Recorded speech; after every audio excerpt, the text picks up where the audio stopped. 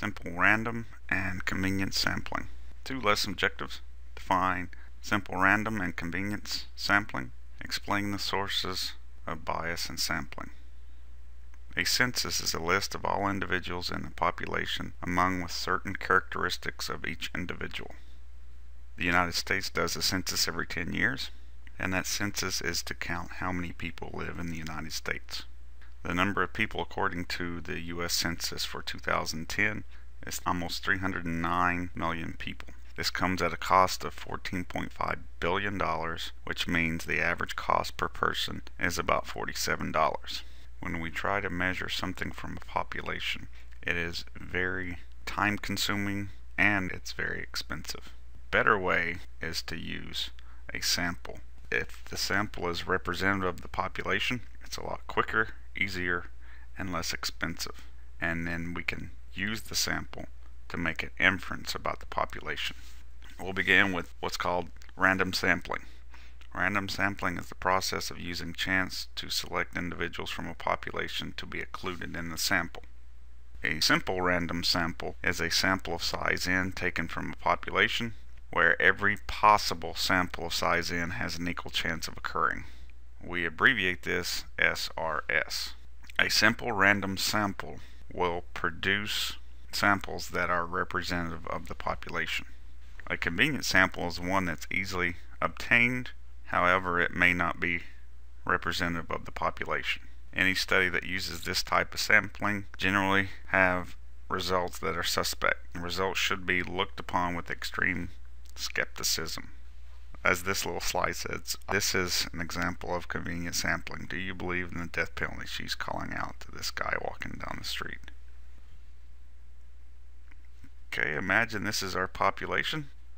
We have a random sample, and then we have a convenient sample. And as we can see, that a random sample is going to be better. It's going to be more representative than a convenient sample. There's many different types of convenient samples, but probably the most popular are those in which the individual and the samples are self-selected. They choose to participate in the survey. These are also known as voluntary response samples. Phone-in polls are an example of self-selection. People select themselves for the poll by deciding to call in. Such a poll would be biased towards people with strong opinions, and these opinions may differ depending upon the program or network. For example, a phone-in poll on CNN commonly produces very different results than a phone-in poll on Fox News. If the target of the population is all voters, the results of neither can be considered representative. Neither is based on a random sample of all voters. Bias in sampling. If the results of the sample are not representative of the population, then the sample has bias.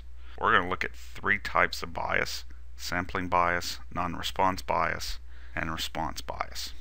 Sampling bias means that the technique used to obtain the individuals in the sample tend to favor one part of the population over another. Undercoverage is a type of sampling bias. Undercoverage occurs when the proportion of one segment of the population is lower in a sample than it is in the population. We're going to look at a very famous case. The Literary Digest, back in 1936, the magazine surveyed over 2 million people, chosen from the magazine's subscription list, phone books, and car registrations. Even though the sample was large, it was unrepresentative of the population of voters because not everyone could afford a phone or a car during the Depression. Republicans tended to own phones and cars, which produced a sample with undercoverage of Democrats. As a result of this biased sample, the poll showed the Republican Randolph actually beating the actual winner, Democrat Franklin Roosevelt.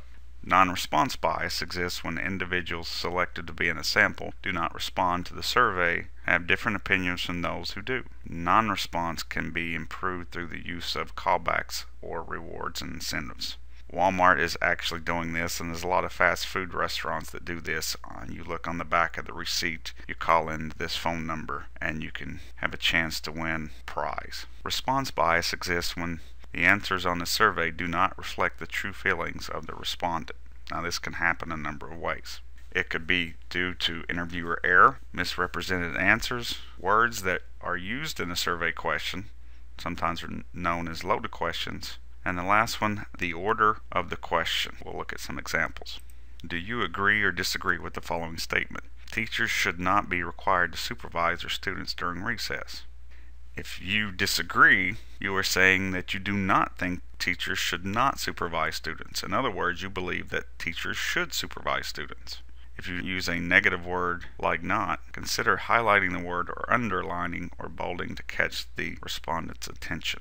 Here's an example of a loaded question. Given that the age of 18, people are old enough to fight and die for your country, don't you think they should be able to drink alcohol as well? Okay, this is a loaded question as this question wants you to respond a certain way. This statement yields a response bias. It is better to say, do you think 18-year-olds should be able to drink alcohol? Do you say that traffic contributes more or less to air pollution than industry? Next question, would you say that industry contributes more or less to air pollution than traffic?